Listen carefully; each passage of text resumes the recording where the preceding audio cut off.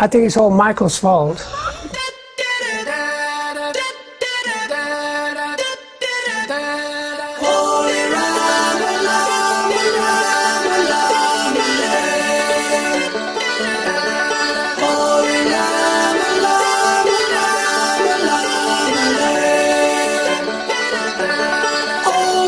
Because he got in touch with me about a year ago. He asked me about this project I started 27 years ago, 28 years ago. So it was kind of funny that the tape got put in my garage and I forgot about it because I was on tour with Yes and recording other albums and things like that.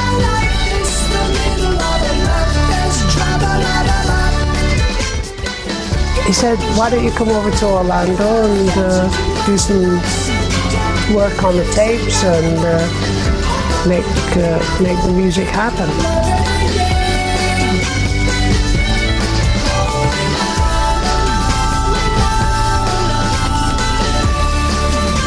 It's been an ongoing 27 years later, we're finishing it. It's kind of crazy.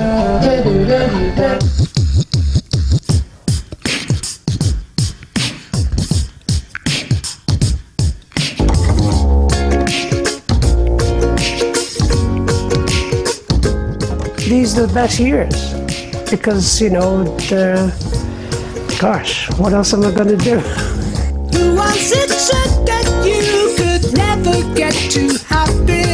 Who rules the strings that they don't know? Who was it said that days would come when you were lonely? They don't know, they don't know, they don't know, they don't know, they don't know. Are we sort of ready? Ish.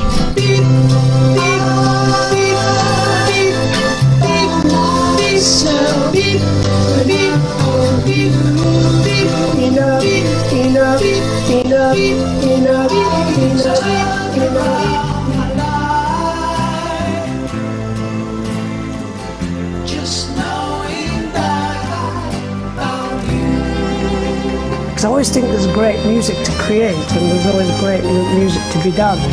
And that's what pushes me along, you know, the idea that you can't say, oh, I'm going to go in the studio and make some music that's not as good as it was 5 years ago or 10 years ago or 20, 30 years ago. No, I always think the next stuff I'm going to do is just going to be amazing. Because why not? You know, you can't think on any other sort of level, really.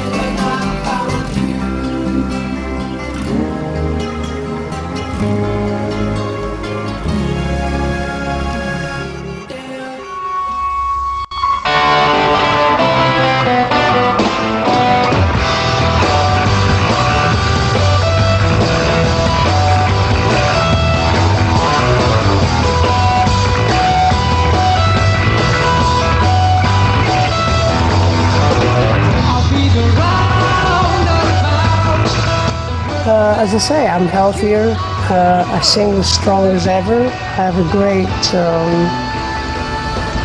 friendship with a lot of musicians throughout my career, and I hold them very dear.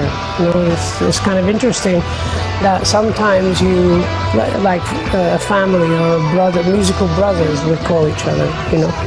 And sometimes you don't agree with each other, and sometimes you don't see each other for 2 or 3 years, and then you get back together and so on. So music always brings you together. It's the music that makes it all worthwhile.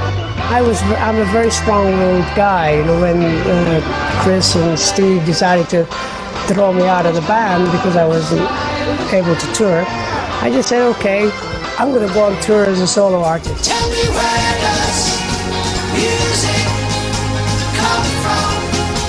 Inside, outside? You know, we all do it in different forms. There's prayer, that put time of silence in your mind, and when you're sitting in a garden or something like that.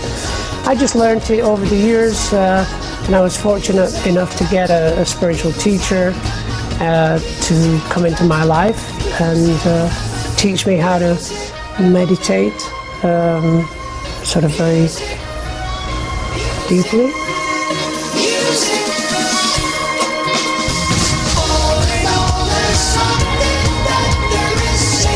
You know, when you get success, you tend to think this is all that there is, and then when all of a sudden you realize, you know, the world is full of so many incredible adventures, and you've got to learn to experience them.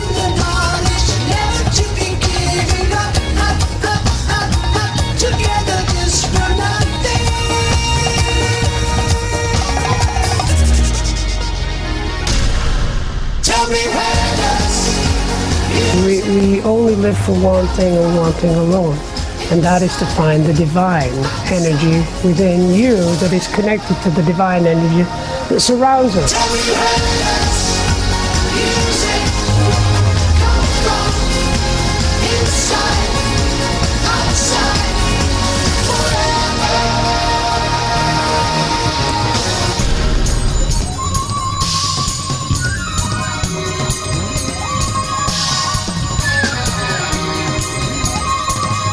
And you have a lot more you want to do and a lot more you want to say. A lot.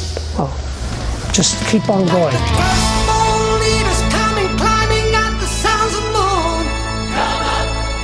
Waiting for the time to come. Waiting for the time to come. Be the